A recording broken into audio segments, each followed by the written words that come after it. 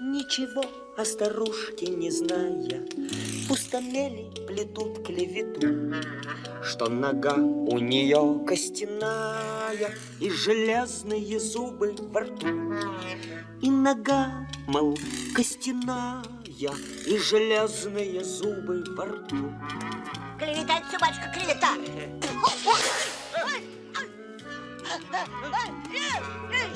Привет, друзья, меня зовут Олег, и вы на канале КиноГост. Как Иванушка-дурачок за чудом ходил 1977 года. Знаменитый советский художественный фильм-сказка, поставленный на киностудии Ленфильм режиссером Надеждой Кошеверовой, известный зрителю по таким картинам, как «Золушка» 1947 года, «Укротительница тигров» 1954 года, «Старая сказка» 1968 года и «Тень» 1971 года. В главной роли снялся легендарный советский актер Олег Даль.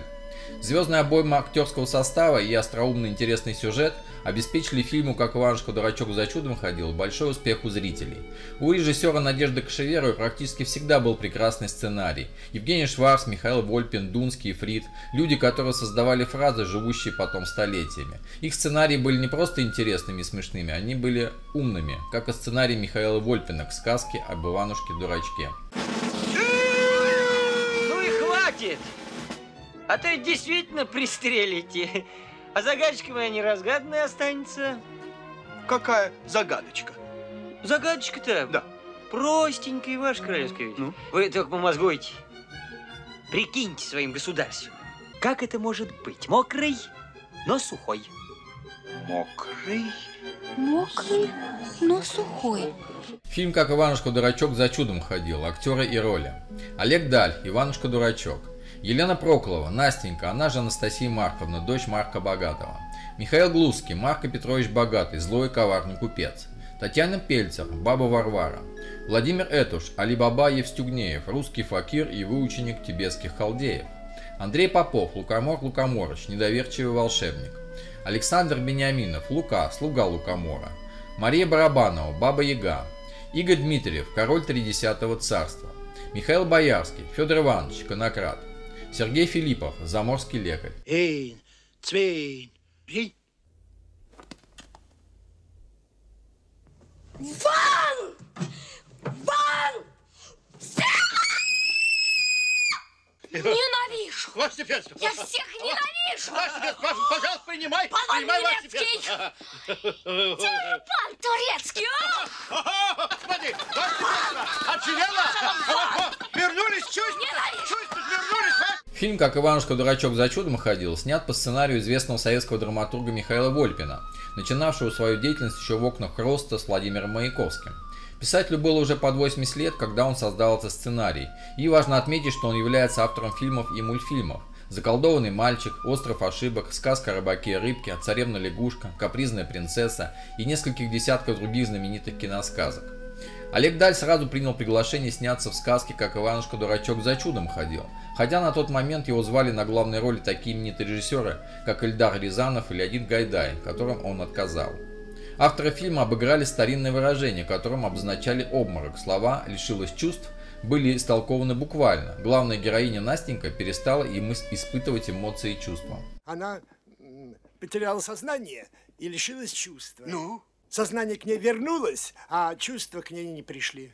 А это как же следует понимать? Вы не беспокойтесь. Известно, что люди, лишенные чувства, чувствуют себя совсем неплохо. Глупое это ваше утешение. Причем тут люди? Олег Даль со своими голубыми глазами и Елена Проклова, бывшая в молодости, что называется, кровь с молоком, настолько гармонично смотрятся в этих ролях, что сегодня невозможно представить на их месте в фильме «Как Иванушка-дурачок за чудом ходил» других актеров. Иванушка-дурачок, потому что не врет, не скопидомствует, не умеет топить слепых щенков и котят и разговаривает с ежом, как он сам поет про себя в самом начале фильма. При этом он не юродивый, а просто по-другому не может. И это очень гениально показанные и воплощенные в данном герое самые лучшие черты широкого и могучего, великодушного русского народа. Олег Даль был настолько талантлив, что воплощался в роль прямо, как будто это он сам и есть Иванушка-дурачок. Может быть, я дурачок, потому что в жизни своей не соврал никому. За то, что рубля не сумел накопить, за то, что щенят не умею топить, за то, что с ежом разговор завожу, про то, что совсем непонятно ежу. Фильм «Как Иванушка-дурачок за чудом ходил». Сюжет. Иванушка-дурачок Олег Даль встречает в лесу грабителя. После схватки с ним Иванушка относит мешок с награбленным к дому хозяина, купца Марка Богатого, Михаил Глузский. Там он встречается с его дочерью Настенькой, Елена Проклова. Молодые люди полюбили друг друга, но Марка Богатый не хочет их брака и посылает бабу Варвару, Татьяну Пельцер, отравить Иванушку-дурачка. Настенька передает Иванушке письмо, в котором предупреждает его об опасности. Бабе Варваре не удается отравить главного героя. Она рассказывает Иванушке правду, предлагает тайно уехать, а сама возвращается и говорит Марка Богатому, что Иванушка якобы умер. Услышав это, Настя падает в обморок и лишается чувств. Приглашенный Марко Богатым заморский лекарь Сергей Филиппов приводит Настю в сознание, но чувства к ней так и не возвращаются. Лекарь объясняет Марко Богатому, что помочь Настеньке может только чудо. Иванушка идет за советом к бабе Яге, и та советует ему отправиться к волшебнику Лукомору. Иванушка пускается в путь. А тебя как зовут? Меня Иванушка по прозванию Дурачок. Дурачок? Нет, только ты не подумай. Да нет, правильное прозвание. По дороге коня у него крадет конокрад Федор, Михаил Боярский, но убеждает Иванушку, будто это был он, когда-то превращенный колдуном в коня. Простодушный Иванушка верит конокраду и отдает ему последние деньги. Тогда в Федоре просыпается совесть, и он возвращает украденного коня. Перехитрив короля, Игорь Дмитриев, Иванушка-дурачок проходит через 30-е королевство. Он спасает Лукомора от разочарования в людях, а тот дает Иванушке волшебные вещи – грифельную доску с мелком и подковы-скороходы. Тем временем Настю пытается вылечить шарлатан Али-Баба Евстюгнеев, Владимир Этуш. С помощью волшебной доски Иванушке-дурачку удается исцелить Настеньку и превратить афериста в хорошего человека. Стели мне постель. Я сейчас лягу, закрою глаза и уйду. Куда это ты уйдешь, лежа? Да еще с закрытыми глазами. Ха. Как дитя малое, ей-богу.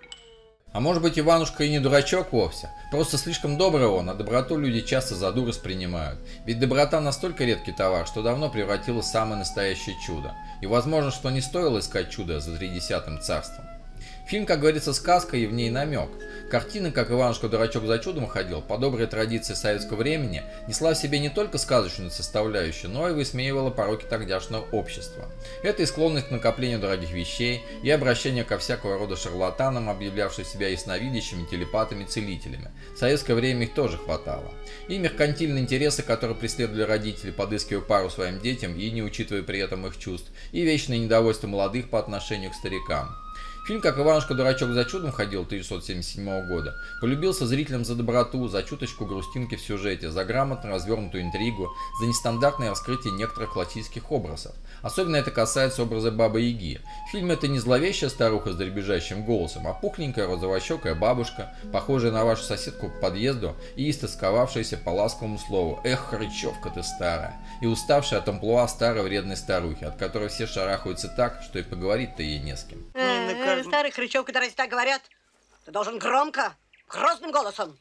Эх, старая хрычевка! Давай. Эх, старая хрычевка! Давай. Вот теперь хорошо. Ой, даже слушать одно удовольствие. И, конечно, сказку «Как Иванушка-дурачок за чудом ходил» любят за искрометный тонкий юмор, фразы, которые хочется повторять и смаковать, как хорошее выдержанное вино. Фильм не содержит практически никаких спецэффектов, исключая летящего по небу коня. Волшебство в этой сказке скорее ощущается, чем показывается. Но эта киносказка до сих пор, наравне со старой сказкой, с тем же Олегом Далем, остается одним из самых моих любимых фильмов советской эпохи. Елена Проклова в роли дочери Марка Богатого Настеньки создала образ явно неоднозначный. И вообще сказка «Как Иванушка-дурачок за чудом ходил» поставлена нетрадиционно, с большей глубиной, чем большинство фильмов для детей. Замечательные актеры Татьяна Пельцер, Владимир Этуш, Михаил Глузский делают ее интересной для взрослой аудитории. Фильм идеально подходит для семейного просмотра. Каждый найдет в нем что-то для себя интересное, бесконечно наблюдая за тем, как Иванушка-дурачок за чудом ходил. Нет, Иванушка, не отдам я тебе этот пятачок. Как ты не отдашь? А вот так. Уж больно дорого мне достался. Я за него, если хочешь знать, Сердце свое отдала. Дурачку одному. Недогадливому.